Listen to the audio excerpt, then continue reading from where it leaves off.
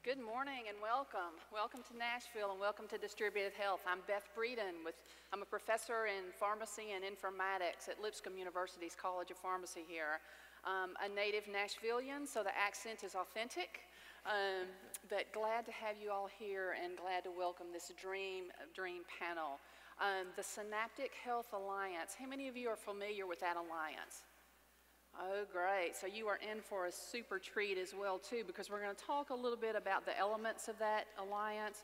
We're going to talk about how it came to be, what's involved with it currently, and even more excitingly, we're going to talk about the technology that's been utilized, and then we're also going to dive into a bit of the results. So you're hearing these here, fresh out of the oven, brand new results. So excited to welcome our distinguished panel, the Dream Team, as I call them. So I'll let them introduce themselves, and we'll start with Mike from... Hi, I'm Mike Jacobs. I'm a Senior Distinguished Engineer with Optum, which is part of the United Health Group, and my job is to spearhead all of our assessment, guidance, and implementation of blockchain-based projects. I'm David Murtaugh with a company called Multiplan, which a lot of you might not have heard of if we weren't part of this alliance. That's probably intentional. We don't market to consumers.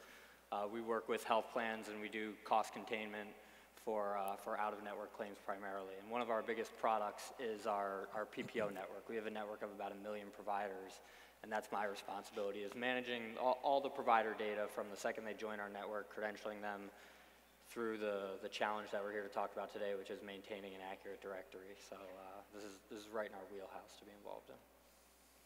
Hello, my name is Kyle Culver. I'm a lead enterprise architect with Humana and currently leading Humana's blockchain efforts. Awesome, welcome. I told you it was a dream panel, and it certainly is. Let's talk just a quick moment about just a quick introduction to the Alliance and what we're seeing there. So basically, maintaining all this provider data is a huge pain point for payers. And we've seen anywhere from estimates of $2.1 billion a year to maintain all this. Huge regulatory aspects in the space as well too, where providers are having to keep that information up to date, and the payers as well too. So we have a huge pain point in this, and so it's an elegant solution to look at the potential of blockchain in this. The Alliance has 5 members and 1 solution that they're looking for. So it was Humana, it was Optum, it was United Healthcare, Quest was involved as well too, and Multiplan. So we're going to talk a little bit, and we're going to start with Mike and talk about this alliance and how it developed. I mean, clearly we've got some folks here that are competitors, but they're all working together to solve one thing in healthcare. So Mike, let's talk about how that alliance started. Sure. So Optum's been working on experimenting and implementing blockchain for about 2.5 years, and about a year ago we were running ideation contests to figure out what kind of use cases would make sense to use the technology. And what we found, that we learned a lot about what it's not good for, but also what it's good for. Sure. And the provider data management came to the top of the list. And through conferences like this, in fact, our initial foray into forming the alliance was between Kyle and myself at lunch at Distributed Health last year. Very nice. And we had heard whispers around Humana doing something very similar with provider data management.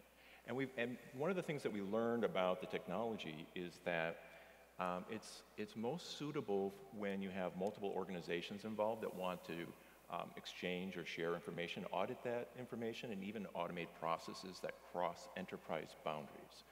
And so it was a new set of problems that we were trying to think about, and somewhat of a natural outcome of that is the need to have partners and create an alliance. And so over lunch, we very gingerly described what we were both working on, having no NDA yet. And then by December, so that was in September, by December, we had a signed agreement with all 5 companies, Nice. all driven through networking. And then January of this year was our first face-to-face planning meeting, and April was our press release announcing the Alliance without a name. And so the name is Synaptic Health Alliance is something that we worked on this summer. And we've just launched our website, synaptichealthalliance.com. Fantastic. So that's where we are today. That is fantastic. It just goes to show you that the hallway conversations at these conferences are truly beneficial, and the benefits that you see from that. Right. I also want to share the name and the branding of the Synaptic Health Alliance. So you have, for instance, the synapse, and so clearly there's a nod there. But also, I don't want you to miss the nod to blockchain as well, too. SHA, Synaptic Health Alliance. So referring to the algorithms and the hashing algorithm. So the secure hashing algorithm, right? Exactly. Right. So very excited to point that out to you had you not seen that. Engineers had a little brand influence there. Yeah. A little wink and a nod. I think Right. that always works out nicely. Yeah. Works out well. So David, let's talk a bit about the problems that we were seeing. I mean, those pain points are there. Clearly, with Multiplan, y'all have seen that and experienced that on a daily basis. So let's flesh that out a bit for the audience. Yeah, and I think Senator Frist at the beginning said a couple things that set really good context for a lot of problems in the industry, and this one in particular. The first one is a siloed approach, and the second one is government getting involved with the best intentions of helping create better access and availability for patients. And what we've seen probably in the last 5 or 10 years, it started with CMS looking at the directories for their Medicare Advantage plans and saying, we think there's a standard that should be upheld. But beyond that, it's pretty much delegated to states. So I sit on a regulatory committee within our company, and we meet monthly, and almost every month another state has either come out with something new or amended, refined their directory regulation. And they basically agree on two things. They agree there's a set of core data elements, and they agree that there's some audit inspection standard, but every detail beyond that varies. Some states have 4 data elements they care about. Some states, California is probably the biggest offender, has a list of 20 plus. And some states say you should audit on a regular basis. Other states say exactly how frequently, how to reach out, and they have imposed even potential repercussions that we as health plans can put back to the provider, which I think there's a lot of hesitancy to do, withhold claim payment, for example, because those that are actually sending in claims and you have a good working relationship with are not the ones that you're struggling to keep up in your directory. But the siloed approach is the other challenge, where we're all doing the same exact thing. It's funny, as we got together with this group, I had never had as much direct interaction with my peers at these other companies. So to talk to the people who manage provider data management at United and at Humana, and in one of our face-to-face meetings, we put up and said, just for context for everybody, here's what we do to maintain our directory accuracy. And the guys from the other companies said, yeah, we have the same PowerPoint. You know, we deliver it to anybody who asks us as well. So we're all doing these redundant faxes, phones. We're creating portals for them to log into. And Beth referenced $2.1 billion a year we're spending as an industry to do that. Look at from the provider's perspective as well. I think it's about 19 or 20 network relationships that a provider has. So it's not that we're operating in silos and it's just inefficient for the health plans. It's for any provider, they're getting 20 phone calls every single quarter. We all have different contacts, right? Some of us might like to go to the credentialing coordinator. Someone else has like a front desk administrative person that they go to. And we all get a little bit different information as well. So it's a challenge that it's not something that manpower can solve, right? We've kind of doubled the amount of people making calls. We've worked with other vendors that provide data, and you don't see the accuracy rates really tick up in a meaningful way from any of those investments.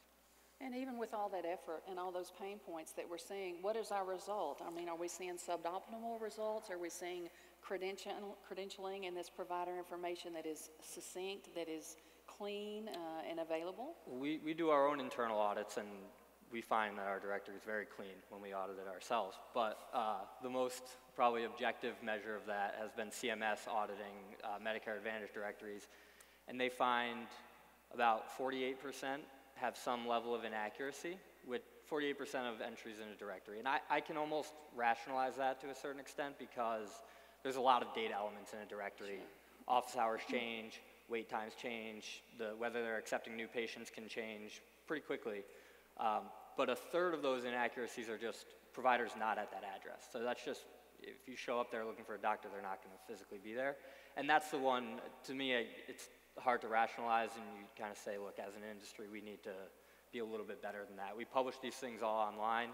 I make an update in my database today. It's out there within a couple hours at the most for somebody to see, so there's really not an excuse for your data becoming that old and that stale. And it's really, from a health plan's perspective, one of our key kind of rubber hits the road interactions with a patient. So we've got a terrible problem that we're trying to solve. So looking for a solution, that white horse to ride in, is it blockchain riding the white horse to solve this solution? So Kyle, talk to us a little bit about the Alliance, about how it was formed, how the project and the pilot were initiated. Sure. So, we all kind of came together, as Mike was talking about, in January, and we all had different points of view. So Optima had done a lot of work around what their point of view was and some build in that space, and then Humana had as well. And so a lot of those were kind of coming together and saying, hey, what do we want to test? What's the scope of this? Now with 5 companies looking together, scope becomes very, very important on what we're trying to learn from this. And also trying to give credibility to the problem. There's a reason that this problem hasn't been solved, and it's not because it's easy, right? There's a lot of vendors in this space. There's a lot of data being shared. And so us throwing all this data on a blockchain isn't going to magically solve this problem. And so trying to structure ourselves to where we have people that were focused on the technology and looking technically, what's it going to take for us to work together. Also looking at the business value assessment. And if we put this data together, where can we extract value? And then also from an execution perspective. So within the pilot time frame, these are the things that we're looking to test, and how are we tracking with those? Do we need other data elements? And kind of scoping that to where it's manageable and to where we think that could be successful. And then the other aspect is the governance aspect and looking at how are we all going to work together. So we had those work streams, they're kind of driving that together, and then we had day-to-day leads as well for each organization. They were kind of that point of contact for the Alliance to go and either talk to legal teams or communications or all the different people that we need to work with in these large organizations to make this work. And then also an executive team from one member from each company that were weighing in and helping us steer this forward. So that's kind of how we organized, and then from a pilot perspective, looking at a narrow region and saying, let's do it within this geographical area, right? Let's see if we can be successful within this area, and then painting that picture. And tomorrow there's a presentation from Jason.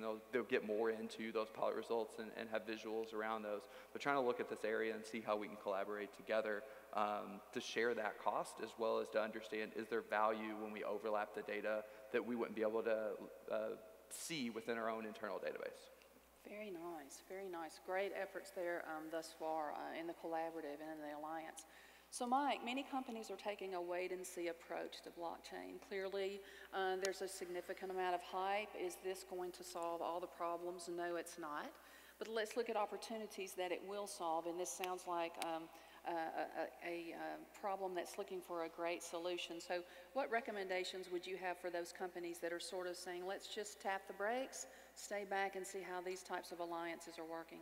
Sure. So depending upon what survey you look at, there's between 40 and 70% hesitancy in the industry in general around the adoption of the technology. And so I see this more as an early adopter phase right now, that you need to have a culture of innovation and risk-taking and fast learning as opposed to fast failing fast, and begin to experiment. So if you feel as though you are one of those leading adopters, let somebody experiment. The engineers will probably go crazy first, but you want to be sure that it doesn't turn into a science project in the engineering organization. You want to be sure that you steer your ship toward a use case focused approach. Sure.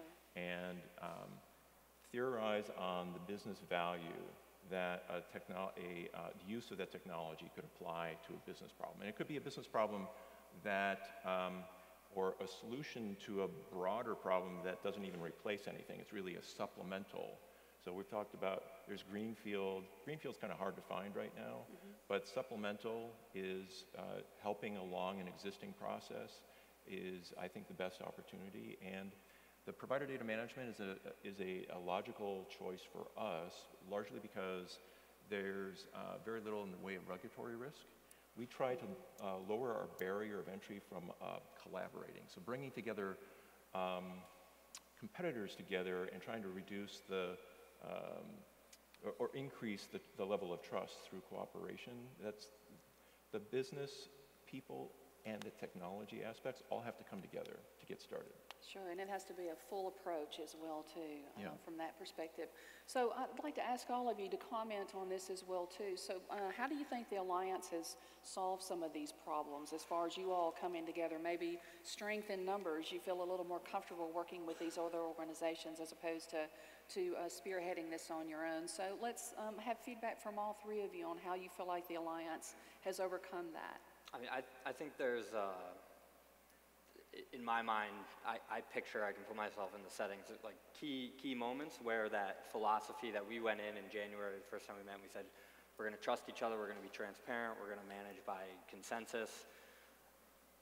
It's not always possible with 5 completely different organizations to have 100% consensus, but there are things that you have to kind of honor and draw a line on, and we've discussed it. Brand, when we're putting something out there publicly with our brands, and financial, right? We're not going to commit to investments on behalf of another organization.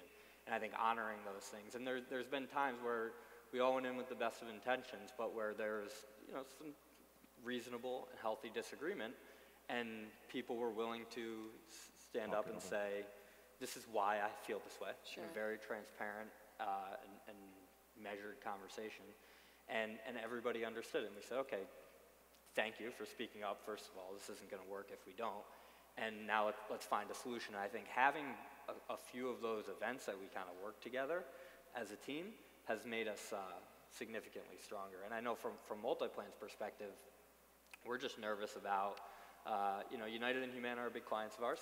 Sure. Quest is a huge partner as part of our network, and part of our value proposition is data quality, as is any health plan, right? So to lift the veil on our data and say, here's where ours is junk, let's compare it to yours and see if we can help each other out, was a big step in conversations we had internally with our executives and our account management teams, and saying, these clients are going to have access to more data than you're usually giving them. Is that something we're okay with?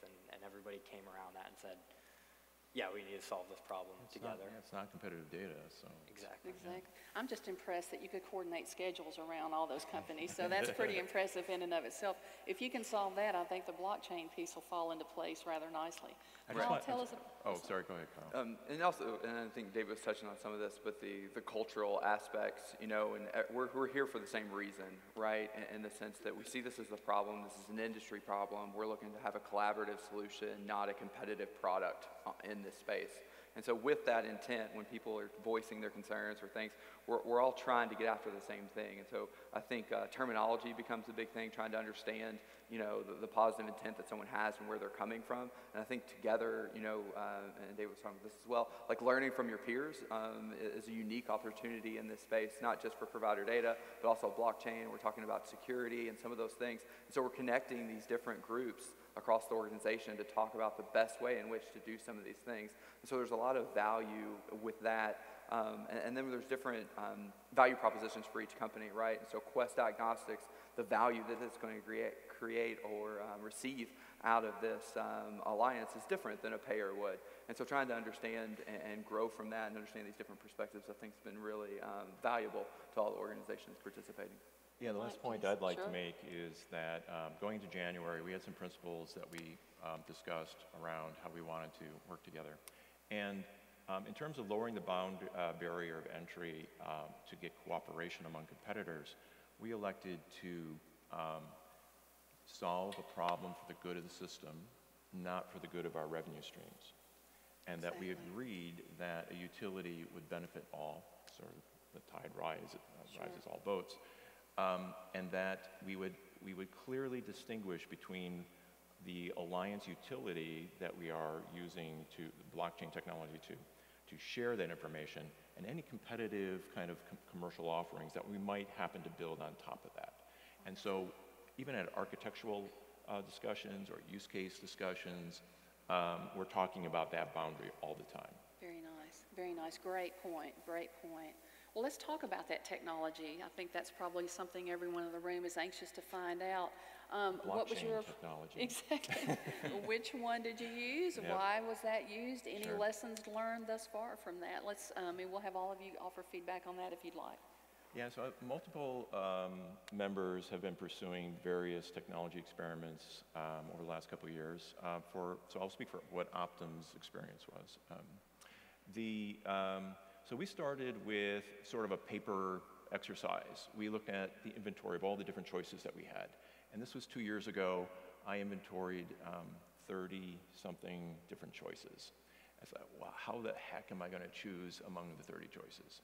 And so set up a series of, and so I use more of a commercial perspective that eventually I want to create a commercial product against it. I also have an enterprise perspective where I also need to be able to support tens of thousands of developers potentially using the technology, and so I need a repeatable, supportable platform. And so I established a scoring mechanism and scored it against the 34, and what came to the top at the time was Hyperledger Fabric. Nice. And we used Hyperledger Fabric for about 9 months, learned quite a bit from it, found a few things that weren't going to be conducive to scaling to the size that we'd like to see. And so we then said again, the technology suppliers are leapfrogging one another. And so this isn't necessarily a final answer, but we did another assessment and found that JP Morgan's Quorum met a lot of those requirements around being open source, enterprise supported, and also with an eye toward future use cases for our alliance as well as for our enterprise, the ability to have private transactions. And so that's where we're sitting today. It's, like I said, it's not necessarily our final answer, but this is what we're using in our technology value assessment. Really great approach there. You all? Sure, and so I think, the perspective I took before we started the Alliance, and then even into the Alliance, is looking at it as, comparable to, some of the other database selections you may have to make, right? I mean, there's relational databases, you can have SQL Server, you can have Oracle, they have their advantages, but they should be able to get you over the line, right? You should be able to do this on that. And so is that really where we want to spend our time, is evaluating 30 and building 30, And so I think that the big thing was trying to figure out, hey, we believe that this will get us to the place that we need to go. We can learn in parallel about the differences between them, but not trying to get too hung up or spend a lot of time there because, and these guys will speak to this as well, the majority of our conversations are not about the technology, right? It's about how to make this work from a governance perspective, from a business model perspective, how to extract value out of the data that we're sharing. So there's so many conversations that need to have and that provide value to this group as opposed to digging into the stuff as an engineer that I would really love to dig into, potentially aren't the most valuable to this group. Very nice, great. So we've got a good idea about the approach, about what they looked at, where they are currently. So let's talk about some of those results. What are some early results that you're seeing, those pearls, the wish we knew thens, what we know now? We did not find a silver bullet to identify exactly where a doctor's practicing today. But Not yet. Not yet. But one of the things we've talked about, there's 5 of us, and Mike talked earlier about, for any of these problems, the need to have partners. And even with the number of people and organizations engaged today, Kyle said it very well recently, we're trying to crowdsource information without a big enough crowd sometimes. So there's still a level of verification that we have to do based on what we're learning from sharing each other's data. But we are finding there's definitely multiple paths to getting direct business value and starting to see a return on this investment as we go into the next year. One of which is just when we embarked on this, and Kyle talked about it a little bit, we picked a target geographic area, and we did our overlap analysis, and we picked an area that had the most overlap among members. And then the operations team started to hypothesize, like, what would we look for in the data? What exactly do we want to get from each other? So we want to see not just where you believe they're practicing, but also show me everything you've turned off for that doctor in the last year. And so what hypotheses do we start to form? We say, well, if there's a disagreement on whether they're active at a certain location, that seems like something to dig into. Or if we all have relationships with this doctor, but I'm the only one that has an address for them. That's kind of a red flag, right? Why am I the only one that thinks they're practicing at this place? So we started to test those hypotheses independently, and we came back around as a group and are comparing those notes. The exact numbers differ, but we're all seeing it's more efficient than working in our own siloed vacuum, right? So for our example, we do a lot of phone calls to providers, as do all health plans, and we aren't always looking for doing those strictly just to find the bad data. We're just calling to verify. We'll take any small updates. But it is our highest priority always is to take a bad address out, that 33% I mentioned earlier where they're just not working there. Always our highest priority to find those. That's what we want to do as quickly as possible to make it as smooth a member or patient experience as we can. And the rate at which we find bad data doing just our own outreach versus what we were able to do with what we've called like hot leads or the opportunities provided by the other alliance members makes us 5 to 7 times more efficient, depending on exactly how we carve up the data. So we will clean up our directory much more quickly than we would have just going out there and canvassing our 1 million providers on our own by taking these cues from others. And then, do you want to talk a little bit about the other efficiencies that we're doing with sharing of the overhead? Well, just looking at it from like there's data that we all have, right? Our current perspective on all these records, right? And so going through that, we can see some insights of where people agree and don't agree, or where we all agree, or different date and timing things around that. But then there's also the process perspective and looking at how we share costs. So if I make a phone call right now and I found out that Dr. Smith is no longer on Market Street, how do I give that data efficiently to everyone who cares if Dr. Smith's on Market Street or not? Which is different in how that works than saying, hey, here's all my data, and then trying to pull valuable pieces out of it. And so that goes more to this cost sharing model and understanding kind of the process in which that works, and looking at that very much from a invalidation as an event that we're trying to share, as well as validation, and trying to scope it to that. Did we learn and confirm that this person's there, or do we confirm that they're not? Now, a lot of our calls don't generate that Boolean, yes or no, right? There's context that comes from that. And so just trying to understand how we share that more effectively is very different than, I guess, doing all that analysis. So I'd say that if you go to our website, there'll be a white paper. The white paper will talk about the business problem and the technology choice, but not detailed results yet. We do have every intention to publish more details in 2019. And so we're still spending time getting to the details. It's interesting.